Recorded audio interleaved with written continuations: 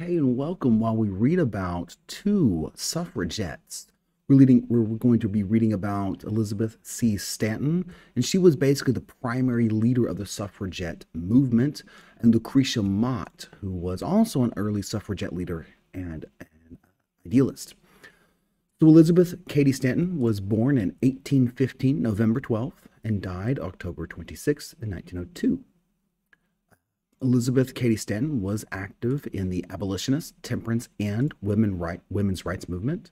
Along with Susan B. Anthony, she founded the National Women's Suffrage Association, and she was its president for 20 years.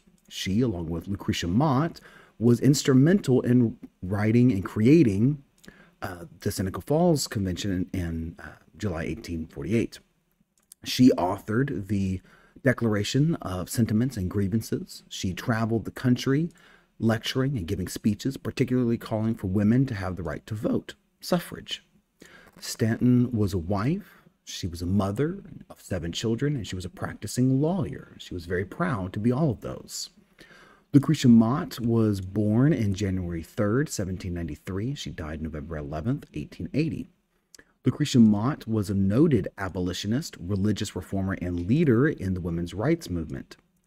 She started as an abolitionist. However, when she was in England, she was not allowed into an abolitionist meeting simply because she was a woman. After that, she joined Elizabeth Cady Stanton at the Seneca Falls Convention, which after this meant that her work centered on women's rights.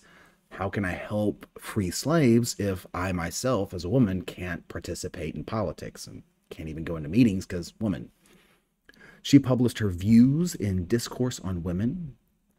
Mott had been a Quaker minister, so she preached and later formed the Free Religious Association in Boston in 1867. She's also credited as being the founder of Swarthmore College.